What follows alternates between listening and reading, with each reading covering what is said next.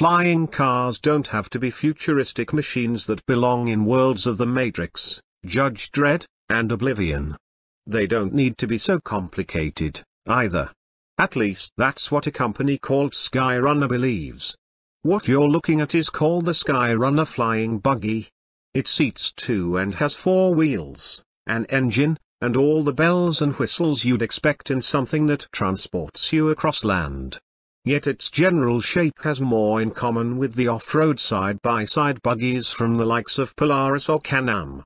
It features Fox piggyback shocks, Maxxis bighorn tires, a Polaris ProStar 1,000cc engine, and a AA-arm suspension both front and back. All of this allows the Skyrunner to tackle most types of terrain. Nevertheless, when terrain runs out, it's been fitted with a parachute and a rear-mounted Rotax 914 light sport aircraft engine powering a rear propeller.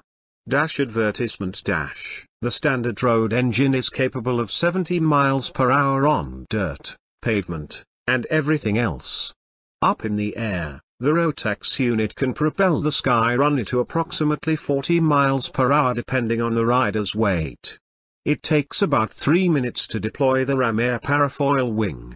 Takeoff requires about 450 feet and landings just slightly less, needing only 400 feet.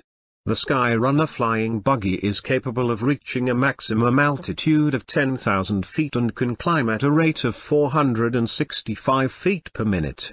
It also has a flight range of about 120 miles and a terra firma range of 240 miles.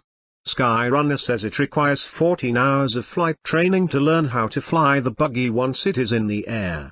There are only two flight controls, left, right steering via the buggy's toggles and a throttle pedal to climb or descend.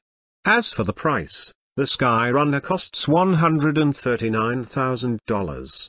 Considering you could truly go anywhere, that doesn't seem like an astronomical amount for a flying car.